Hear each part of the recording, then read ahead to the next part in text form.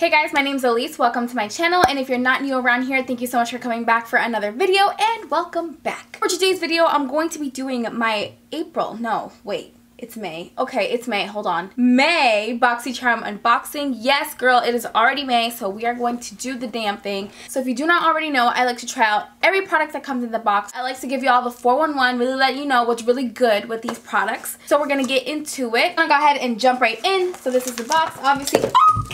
Okay, girl. All right. Let's start that over, shall we? All right, so the first thing that we... Hey, you know what? Where's my card?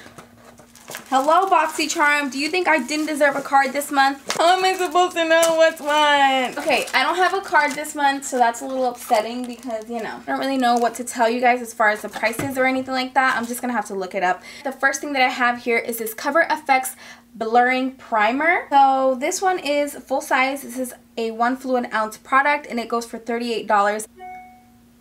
Rude. It says here it's a lightweight, soft focus primer that blurs the appearance of pores, fine lines, and other imperfections for soft, smooth, airbrushed skin. So we're all about that life, so I'm going to go ahead and do that. So this is what it looks like here.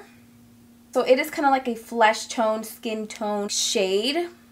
It's not like a white primer or anything. It feels a little...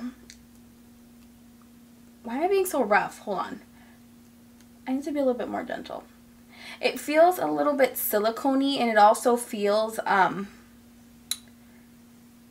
little bit on the oily side. These kind of primers though, I do like to really push them into my skin. I've been doing that a lot lately just because I feel like I've been getting more and more pores, especially on my chin area. The pores around my nose and just like around my my cheek area right here, like I already knew about those, but like around my chin I've been seeing pretty open pores. I'm trying to cover up those bad boys because I ain't got time for that, okay? I don't have time. These pores ain't trying to let me be great, so you know we have to do something about them.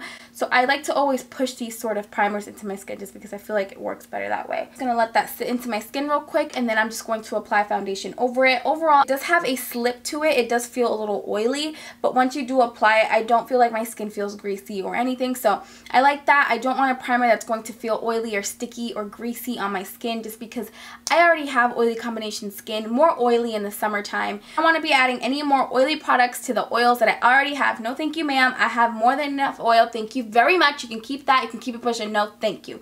I applied my foundation. I can tell you guys I do really like that primer. Just by the appearance of my chin overall, I do feel like it really helped cover up some of the pores that I have in my chin.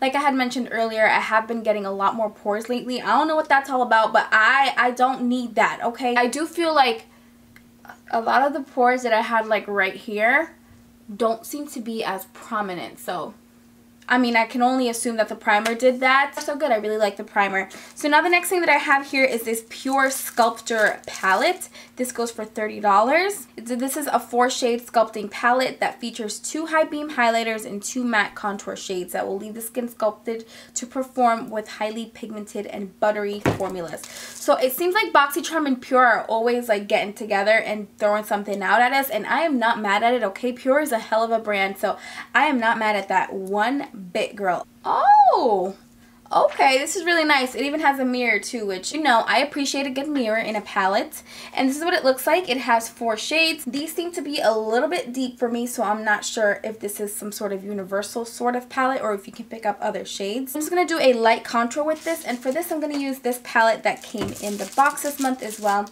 This is the Aesthetica P12 brush. And this brush goes for $27, which that's a penny. Okay, and we also got this little trio here, this brush set. It's also by Aesthetica, and it's $45. I'm going to use this one right here, which seems to be some sort of like big fluffy tulip sort of brush, which would work to kind of contour and bronze the face. Well, not really contour, but more like bronze, which is what I'm going to do. I'm going to take this shade right here because this one might be a little bit too deep for me. So I'm grabbing the shade Inventor. Oh. Okay, that was too much. Let's blend. So they blend easily, even though they're very pigmented. So obviously be careful. Be careful with me. So for it to be a sculptor palette, I will say one thing I don't like about it is contour palettes and sculptor palettes, or whatever you want to call these sort of things, always have some sort of matte banana or matte white shade that you can use to help highlight and to help set your face. So it doesn't have that, and I feel like that's probably the one thing that it's missing. So my thoughts on the palette, this is definitely something you want to contour with, but for contouring, it seems to do the job. It does have very ashy, cool tone shades, which is going to be perfect for contouring and carving out your cheekbones. But you are going to have to go in with a bronzy shade on top of this, because on its own, this right here, this situation right here, is not going to work for me. I need a warm tone bronzer to really top this off. Next thing that I'm going to do is I'm going to apply some of this highlight right here. Here is Originator, and then this one is Trailblazer. Okay, not bad. They're definitely pretty. I'm going to grab some of the Originator one. Let's see the glow.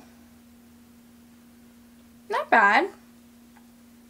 The next thing that we have is this pretty Vulgar black gel liner. This is what it looks like right here. It's really pretty. It's really beautiful packaging, actually. I really like it. It's so like vintage, something that to me just looks so different. So I really like this. I think they got really creative and cute with this. And just try this out with one of these brushes. This one right here is definitely an eyeliner one. So I'm going to use this one today to apply a little bit of this liner, just because this is the one that I feel would probably do it for me.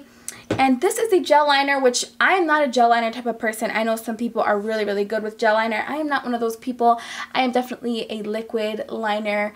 I need my like felt tip liners. These right here, I can get so sloppy and so messy with them. I'm going to try for you guys, but I ain't going to promise anything.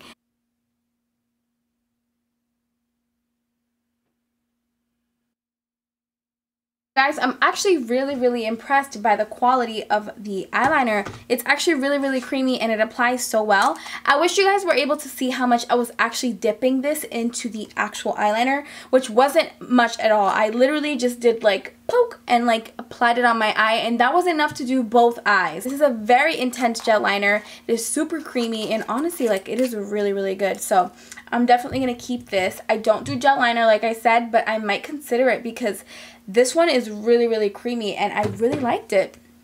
Very last thing that I have here is a lipstick, and this one is by the brand Han, or is it just H-A-N? I'm not sure. This goes for $15, and mine is in the shade Raspberry Chardonnay, honey. And it's a lip gloss, which honestly I'm not really a fan of colored lip glosses. I just don't know. To me, lip glosses just need to be neutral or not there at all. I'm gonna try it anyways. Okay, so overall thoughts on the lip gloss, it's not my favorite. Just as far as the color, I actually really like the formula. I think the formula is very nice. It smells really nice, smells like vanilla. So it's a pleasant smell, and at the same time, it's not a very sticky lip gloss. I don't know how the longevity of it will be, just because it's not sticky, so I don't know if it really has a good hold to it.